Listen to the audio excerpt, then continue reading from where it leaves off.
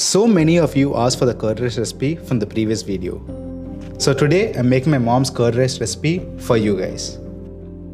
Tayir sadam is something that I grew up eating. It's super simple to make and gets ready in a matter of minutes using cooked or leftover rice. This was always my mom's go-to meal when she was short on time or wanted to make something low effort.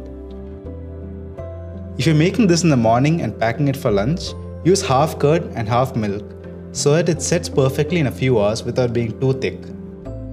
Always make the curd rice a little creamier than you want, as it will thicken over time. If you want it extra creamy, just like in a restaurant, use a bit of fresh cream and mix it in. Enjoy this immediately as it is or chill it in the refrigerator. Hope you enjoy the recipe.